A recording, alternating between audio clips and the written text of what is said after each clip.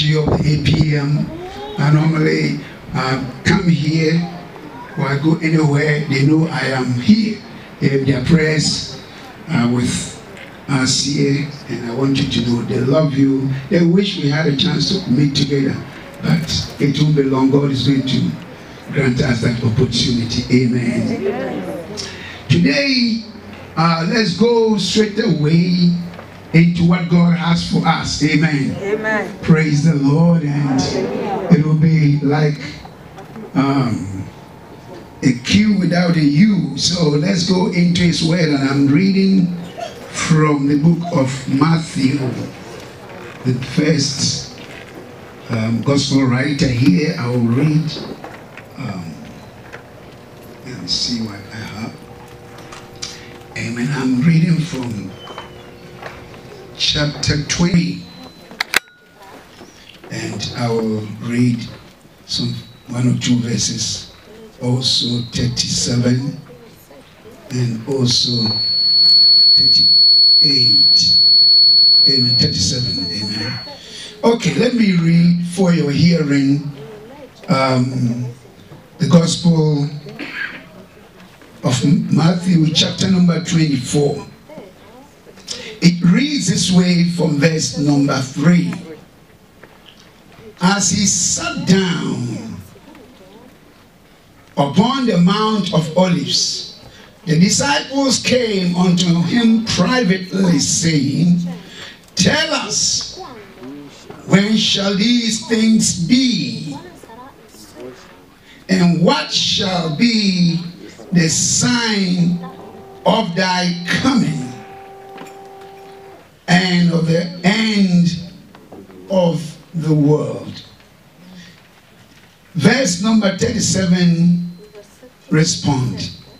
But as the days of Noah were, so shall also the coming of the Son of Man be. The Lord responded aloud, amen to his word. Amen. We pray. Eternal God of heaven, Lord, there was no time that we gathered that you were not present. There's no time that we were present that you didn't deliver your word. I want to say today, your people are here hungry for your word. We know that there's nothing that can sustain us. For man shall not live by bread alone, but every word that proceeded out of your mouth.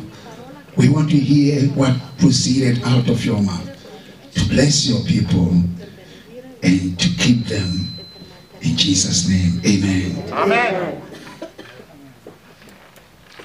Today, I want to deliver the word of the Lord to you. Simply, here comes your prophecy. Prophecy is about the mind of God. God made a man in his own image. But there are certain qualities that man don't possess like God. That makes him unique. He is the only one that has those things.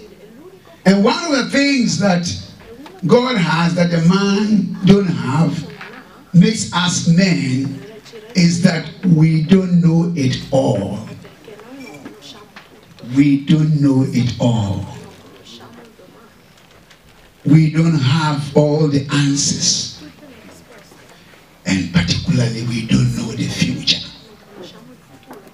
So all along, humanity have been struggling to find out what the future holds for us.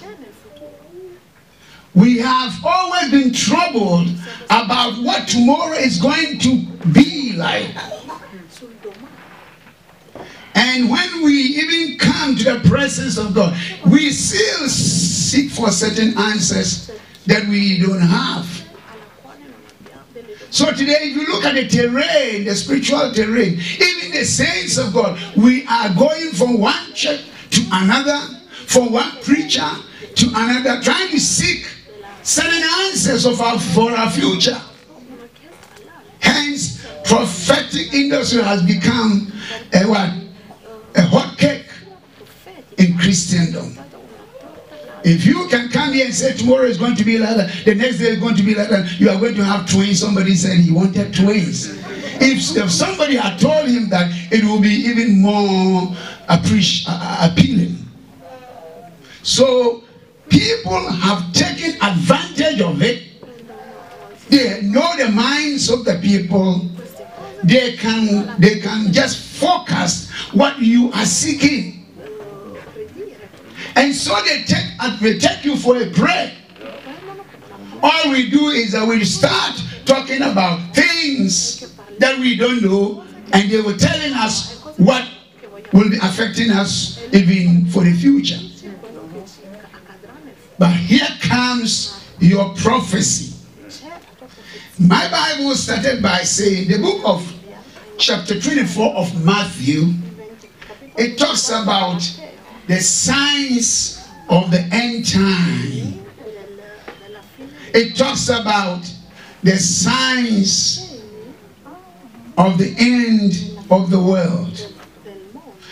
Equally to say, after we've gone past this life, or after we have to go onto the other side, what will be the ultimate things that we are going to face? Jesus, as he sat down, people came to him. This is not a new thing. It is something that affected even the apostles. So the questions that they asked was that, how shall these things happen? Tell us. We know you will come again. Some of us don't believe that Jesus will come again. We believe it, but we don't actually receive it. But the word of the Lord, if you go down to 35, it said, heaven and earth shall pass away, but my word shall be forever. Whether you believe it, you don't, it won't change anything. What God has said is certain and sure. Hallelujah. It must come to pass. It must be. Today, many of us as preachers have been prophesying things to people and to churches that don't happen, that don't come to pass. Thanks be to God. In the scriptures explain that, if you go to the book of Deuteronomy chapter 18, 22 says, if a prophet had said a thing and that thing did not come to pass, that is the very thing that the Lord did not say. He spoke it presumptuously. He presumed in his mind. He thought about it in his mind. He was cleverly, he fashioned it. Amen. Out of his own. Amen. Amen. But it's not from the Lord. Hallelujah. But man can receive anything. But what God has said is certain and sure. Whether we believe it, whether we like it, whether we don't, God's word must come to pass. Hallelujah. Amen. Amen. But yet, I think we all need a prophecy. Your pastor also needs a prophecy. Every one of us, I also need a prophecy. Every preacher needs to hear from the Lord. It's not a bad thing to be looking for the Lord for answers. The problem is that we must be sure whether God is in it. So the people said these things. So they wanted to know, the two said, when the people came unto him, the disciples, verse 1 said, and Jesus went out and departed from the temple, and his disciples, and me, the church, or the people of God, some of a Christian family Pentecostal church, they approached him. They came to him to show them the things, the buildings of the temple. And instead of doing that, he said, see ye all these things. Verily I say unto you, there shall not be left here one stone upon the other, that shall not be thrown down. Hallelujah. You see, all the things that we see, when I talk about it, stones are the building. According to the Bible, I don't know whether you understand it, the stones of the building are, it says, you and I, we are the church. The Bible is saying that these things, all of these things are going to be, at the end, they won't be there. You will be there, but your stone here, what do we call it? Your body here cannot sustain. If we don't leave this building, we cannot be with him. For God is a spirit. They that worship him, they that must seek to live with him, they that will seek to be in that kingdom. It's a spiritual kingdom. This flesh cannot inherit spiritual things. It's corrupt, but the incorruptible shall inherit incorruptible. So these things, as he came as a bomb, then he went ahead and explained that, look, and he said that the people wanted to know what the end is going to be. And he said, as in the days of Noah, the same shall happen at the end when he is to come. We always come to say, Jesus is coming. There are churches that bear Jesus is coming soon as a name. But are we really ready for him? This time, let's take a look at the days of Noah. What was the situation? Here comes your prophecy. Then, in the days, the olden days, the Bible said there came a generation that did not value the Lord, that did not believe the Lord, that were so much involved in material things, in earthly things, were so consumed. And what we were thinking about is about drinking and eating, partying on the left, partying on the right, marrying. So some of them even go to extent not even married. We have friends. So all that we are looking at is the things of this world. We do not regard God. The book of Genesis chapter 6 says, and God found out that his spirit could not strive with man continually. He decided that he has to wipe away this earth. And why did he say that? Because he said it came to a point that God couldn't take it anymore, because when they wake up in the morning, when they wake up in the noontime, at evening, in the midnight hour, while they are sleeping, all their imaginations and their thoughts are continually corrupt. All they thought about is sinning. And people were magnifying sin. So let me pause a little bit. So if I understand what the Bible said in Genesis, the days of Noah, and I look at today, is it the same thing that we are seeing? Something happened over the weekend. Normally, my WhatsApp, some people, they don't know me. Before you know it, they said something. I look at this thing, and I saw a man of God. He traveled, some of you might have seen it, a clip where a whole cathedral in England, amen, a whole cathedral in England, which we believe that the modern day Christianity, they are proponents. The British and the American, they would have been the people that empowered even Africa for Christianity. So it will be something, it's something you can, it's unbelievable. It's unbelievable. Right in the face of those giants of faith.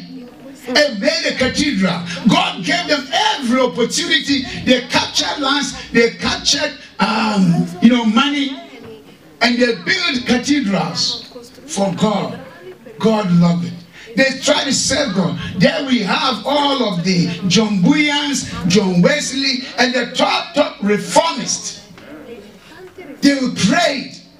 They did revivals. It changed the whole nature of the system of worship in the Great Britain. They didn't know any other God. It almost became a state religion. Almost everybody coming from that end is a Christian. They have done a great work. Let's put our hands together for them. Today, if they will have to return here, all the monies that they had, they did not buy limousines, they did not buy aircraft, they did not think about trying to make mansions for themselves, but they thought about God. If they live for God. If they die, a great gain, they are transcending into heights of bliss. So they did not so much care about what this world is thinking about. So they gave all to the purpose of Christ. God helped them. They built a cathedral. This man of God walked by. He saw that people were what? Drinking. Prostitutes were almost half naked. They were just, stooping up, down, up and down. In that particular thing, you can't believe it. But that is really what actually happened. To me, to see Christian family, they have this auditorium. This auditorium, if we don't come here, nobody will come here and say it's a church. Amen. It can be considered as anything. But that one, right from afar, from a distance, you can tell this is not a place for anything but what? For men to come and pray. So I was so amazed to find out that right in the center of faith, those people that we trusted, the people that we confided, the people that brought light to us, their grandchildren or their sons, they've allowed this to happen and they don't see anything wrong. I now understand the book of Genesis. So daily in the morning, in the evening, the afternoon, when they go to sleep, when they rise up in the morning, all that they are thinking about beer, all that they are going to think about what? Party. All that they are thinking about flirting with women and men. Is that all that they can do? Offer to God? Is that the reason that God brought us here? How long can we continue like this? My Bible said, these souls that you see, it won't be long. Not one shall be here. Amen. At least let us learn a lesson. A year ago, the world was shaken by this virus. We said we are so technologically so advanced, but we could not stand the face of just a simple thing that happened to us. It keeps us on our toes to tell us we are humans. We have no knowledge. Our knowledge cannot survive when calamities, when God withdraws from us. We can't make it.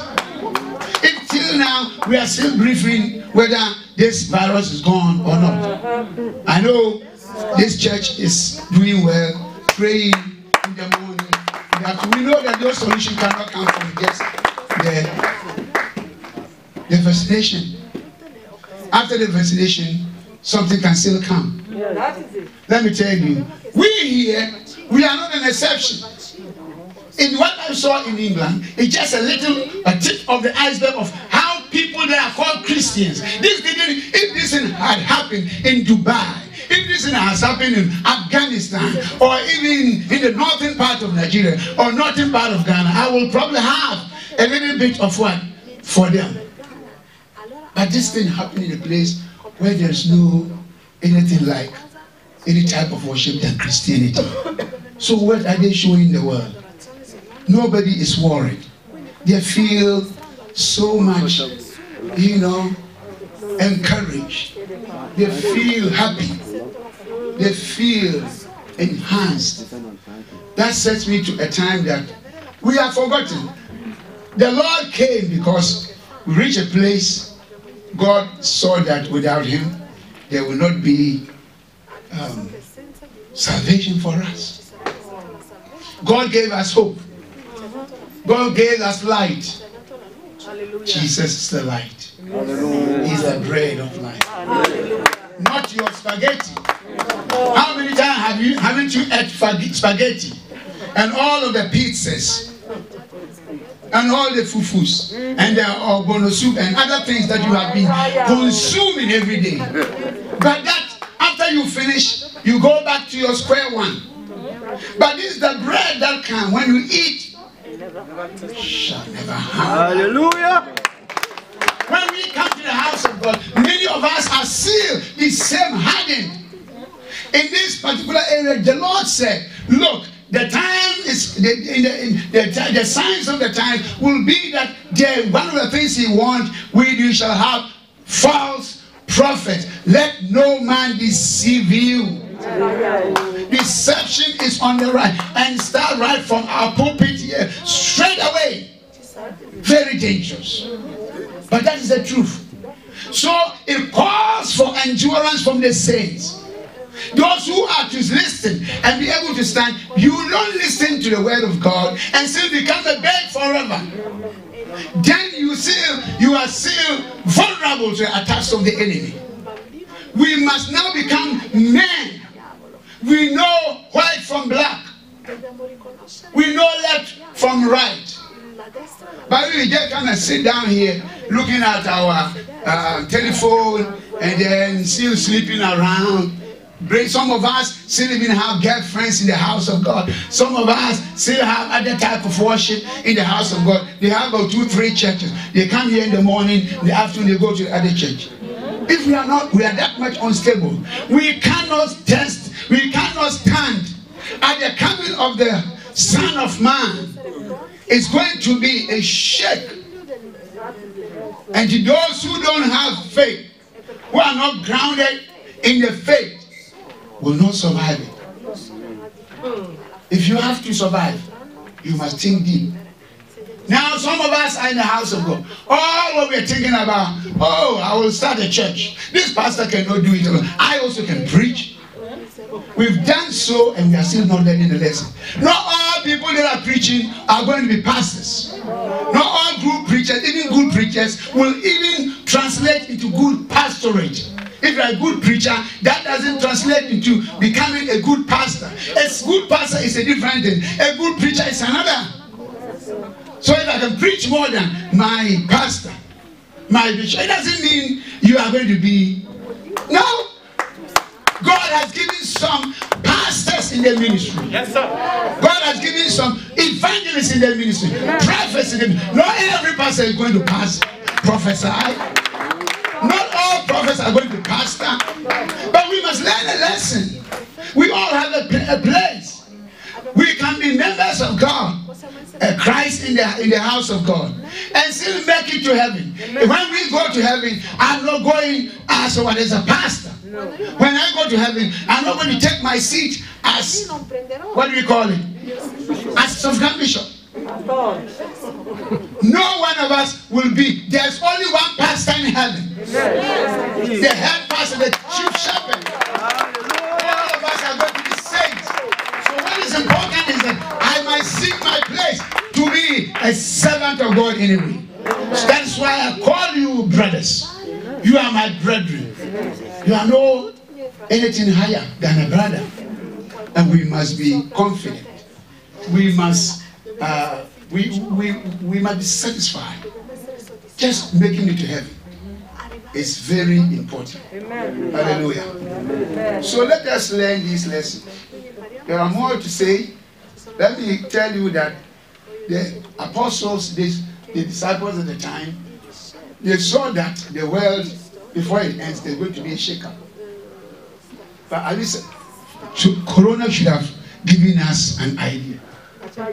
Many of us still now, we don't know that our monies will not survive. Our houses will not, your wives and your twins, excuse me, will not survive. Sometimes, if you don't have something, you think when you have it, you will not need anything anymore. I remember when before I haven't worked, I said, when I get a work and I can receive, an emolument to take care of myself. I was thinking about certain things like food that I couldn't buy. My mind, when you were a child, you think as a child. Lo and behold, when I had job and had money, the food that I want to buy was there, but when I have it, I don't even need it.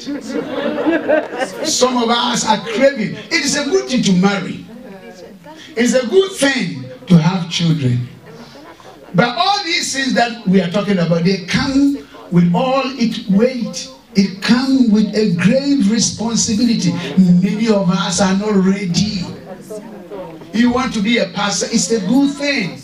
You want to be a bishop, it's a good thing. Even an evangelist, being a minister, it's a good. The Bible says, he that seeketh those offices, you seek for a good thing. But it doesn't come without a price. Are you able to bear the price? Have you thought about it? Having children, many children, or even 2 children. Do you think many of us might end up going to hell because of even that? Many of us would have gone to heaven without becoming ministers or pastors. Let me tell you, our brother Moses could not enter into the promised land simply because he became the leader. He became the leader. Hallelujah. Hallelujah. If he were a simple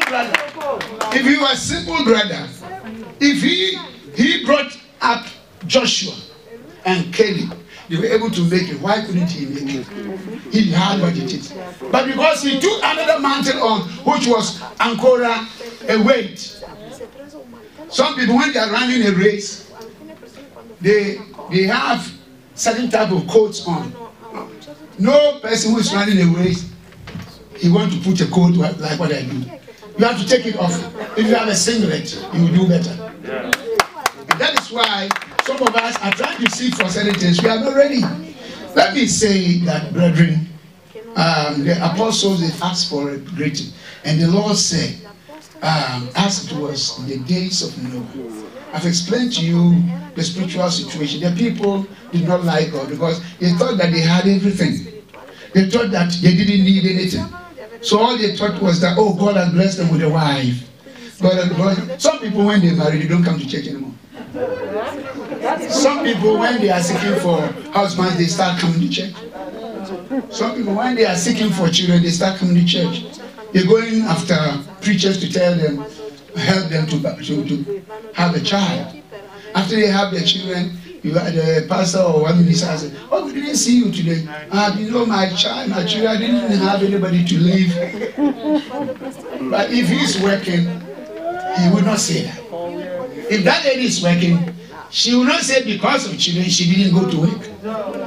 But on Sunday, to come to church, now the children that she suffered will not allow, because he's trying to let the pastor or the church leaders believe that she has a case because she has 2, 3 children, didn't have anybody to leave them to. That's why it's a legitimate answer not to come to church. So in the days in which we are, it's a very hard one. People, many of us, even our tithe.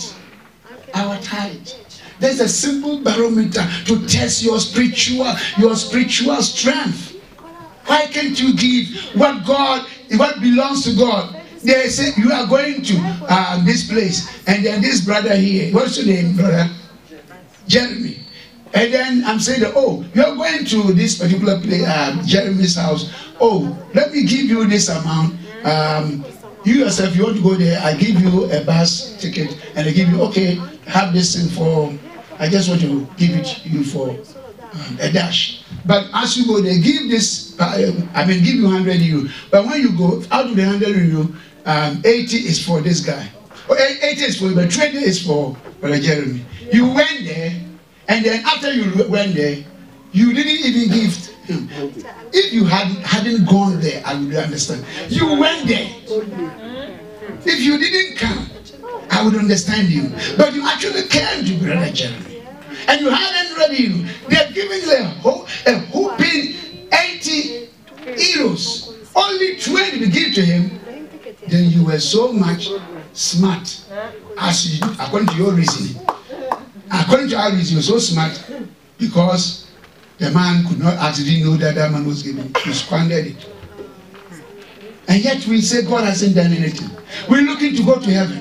How can a thief go to heaven? You wanted to become a deacon in the house of God. How can a thief, even right now, you haven't reached a deacon, you have started stealing. And some people even have, have taken advantage. After being even ministers, they can pass it, they still steal. I don't understand spiritual. Can you steal from God? Can you be wiser than God? Brethren, I don't think I have to continue because I have a lot to do hereafter. But I want to say that here comes your prophecy. The Lord is coming whether you like it or not. Whether you are prepared or not, it won't change his coming. But that's the very good thing is that we've been told. We don't know what the future will hold for, but to us, it's no longer a secret. God has spoken to us, he will come. Some people don't believe because it's started. But he's coming. If you know he's coming, then he was fair to us. All you need to do is that. Do your little preparation.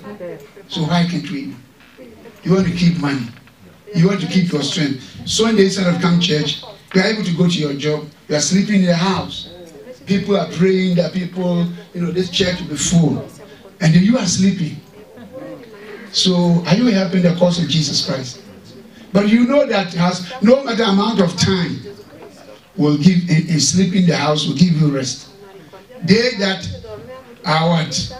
Are weary and are heavy laden, they must come to the Lord. Good rest is from Jesus. Hallelujah. My brother. You say you are sick. Sleep in the house will not heal you. And even if you were healed by a chance, sickness go and come. That's why I'm not afraid of what we call it, Corona. I don't think Corona is the last pandemic. I don't think so. But if some came and gone, and this one was so deadly to stop the whole world, then I think the one that will come probably is going to be more deadly. And I cannot trust in anything. I cannot trust in my government, my president, whether I'm in Europe, I'm in Africa. The corona did not spare nobody. The other one that will come will not spare anybody. In the days of Noah, when the calamity came, it did not spare Africa. It did not spare Europe, Italy. It did not spare those that were in the United States of America. The Bible said God, when he came, he swept away everybody with all our material that we've acquired. He took them all. So we worked in vain. Amen. Can we make it? Can we make it to heaven? The Lord is coming. The Lord is coming. Amen. I think you are not sure. Amen. You are not sure. Amen. It's possible. The only thing is that you must keep on running the race hard. Amen. Amen. Your prophecy, the whole prophecy, don't go after people asking, but the best prophecy is that if you don't have life, whatever you are looking for will not stand. First, seek ye first the kingdom. Then everything that you are talking, whether the prophet said it or not, God will bring it to you. You don't need prophet. All you need is listening to his word. That said, I'm not saying that prophets are not good at all. But I mean to say the one we seek will not help us. Let the Lord speak to you. Amen. Hallelujah. Amen. Amen. Amen. The days of Noah, it will be the same. Today, in the days of Noah, we did not hear that they even had girlfriends who said they were given in marriage. And they even married. In our case, it is even perjure. We are even having girlfriends. Even in their time, they didn't have boyfriends and girlfriends, which even pastors are having girlfriends. And we are still very good, comfortable with it. And think that nobody has seen it, and we're going to make it. And the church is also saying, but I'm just only a young man. Even that minister, that deacon, he has a girlfriend. Why not me? What have I done wrong? In the days of Noah, our own is Ancora is devastating. Very devastating. Yes, people are becoming, girls cannot marry today. Women cannot marry today. They will never marry. They will always become girlfriends, boyfriends, only because they want to cheat one another. No one wants to be taken advantage of. They are afraid of themselves because of our character. But God bless them. God bless them. God bless you all. In Jesus' name.